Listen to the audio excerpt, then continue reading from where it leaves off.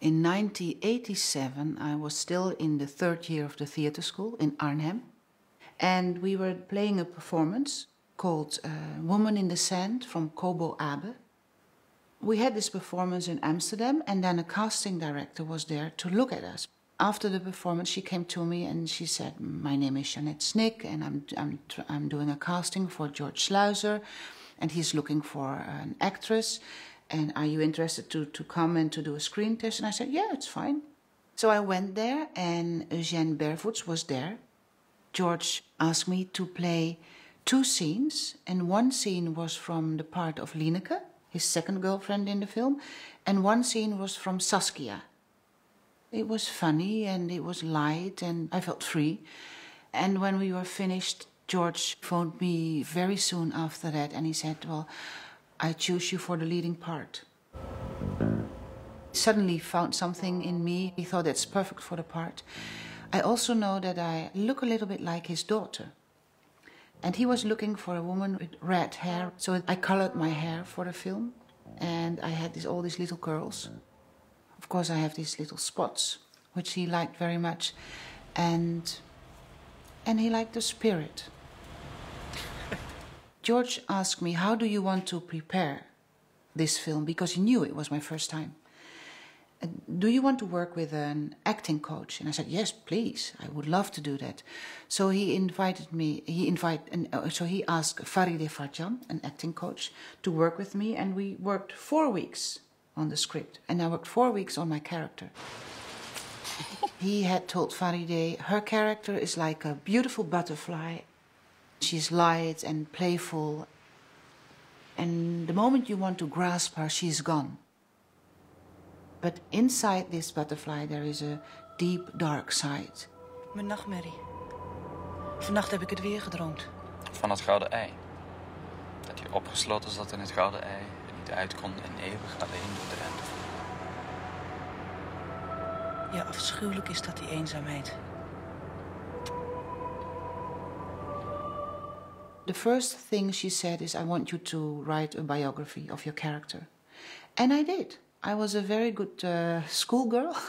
I did all the homework and I wrote a huge biography where she was born, where she came from, what happened with her life until the moment she starts in the story of the film.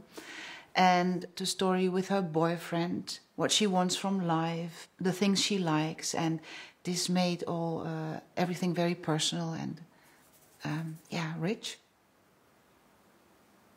George asked us to come to France 1 week before we start shooting. And he asked Eugène, who plays Rex, and he asked Bernard-Pierre Donnedieu, who plays Mr. Lemorne. We went to the south of France and we worked every day together, the 4 of us. We talked about the film, about the story, about the characters. And he also wanted to see how the 3 of us were together in daily life. He wanted to know us, because George is an actor's director. He wants to know who you are, and that's what he uses for the film. I'm in the film for only 11 minutes altogether, and my part with Rex is probably maybe 8 minutes. So it was a very short time to show what the relation is between the 2 people. So we worked very precise on every second, every minute in the scene. I knew, because I worked with George and with my acting coach, that we had to show the audience that the relationship between Saskia and Rex is a very intense relationship. They love each other very much, but they are also very insecure about the future, about what's going to happen. And there's also this power game between the 2 of them going on. You know, who is the smartest, who is the most funniest. It's what we all do in life, these kind of little games. When you see the movie, even though you have not much time, you see a lot. For example, there is this scene at the gas station when Saskia is going to buy some drinks and then she comes back. And then she has this little game with coins. She wants to bury coins near the tree. And she throws her friend on the grass and she asks him, "How much do you love me? And do you like me? How much do you like me?" And After this game, they shake hands, and then you see there is a close-up of Saskia.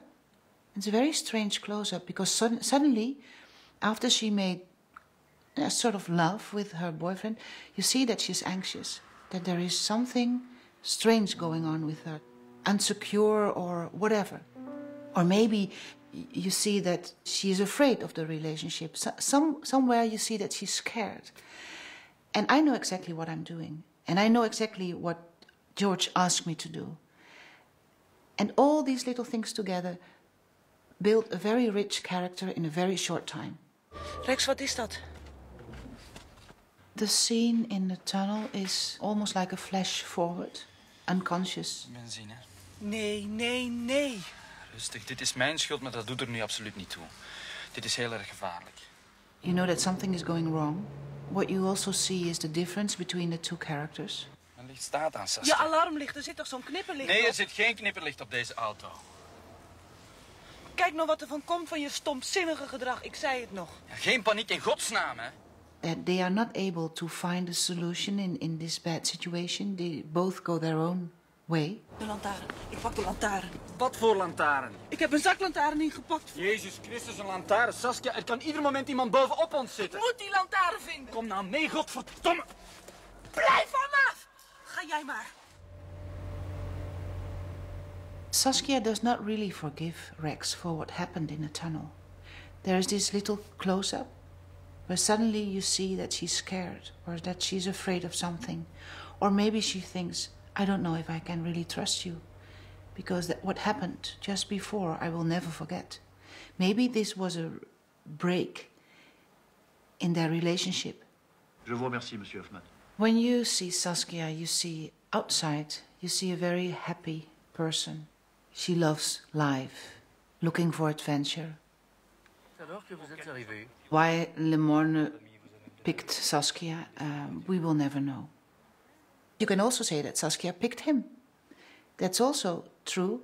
When they are near the coffee machine, I know that when we had to do this scene, I said to George, there's one moment I really find very difficult to play.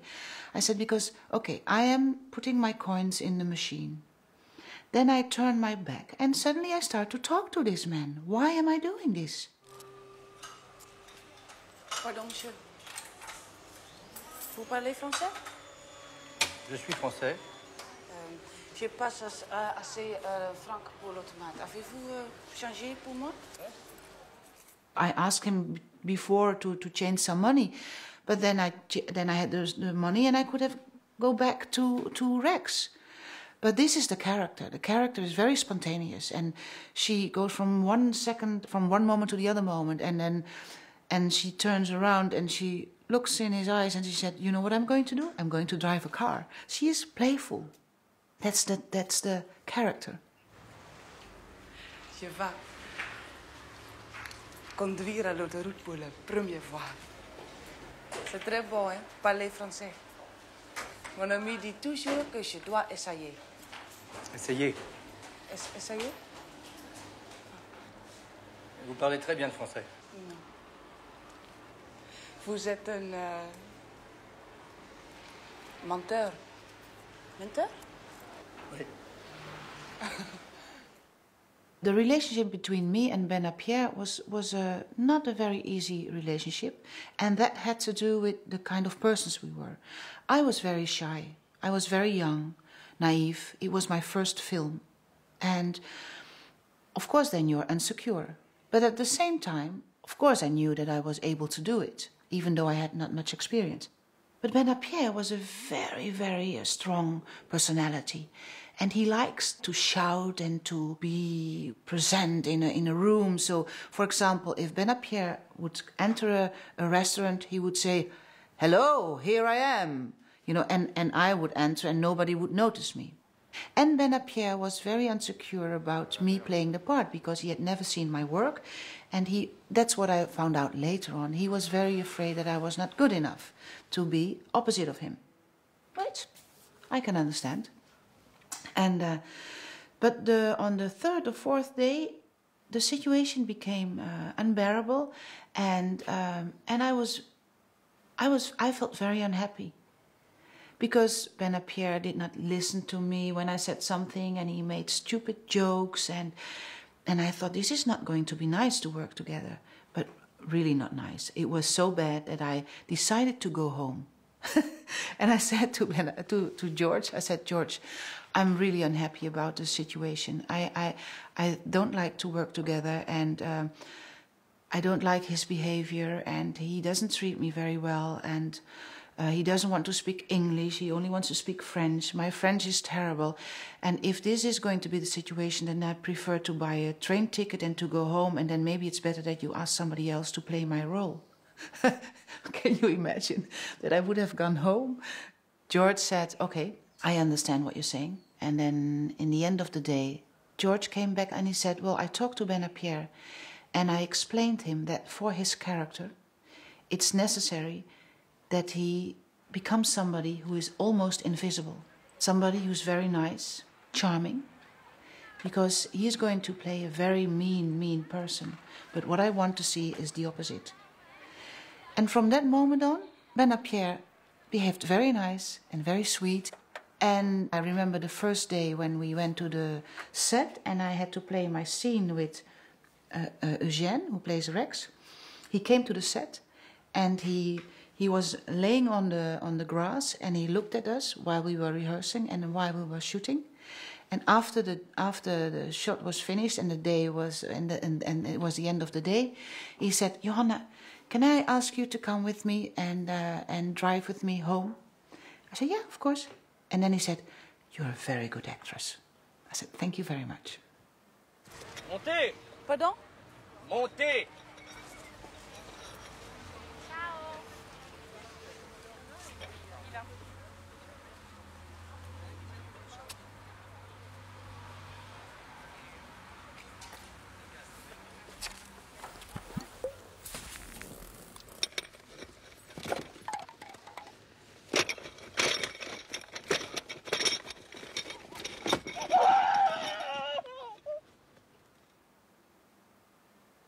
I remember very well when I saw the film the first time, when it was finished, and I was really shocked.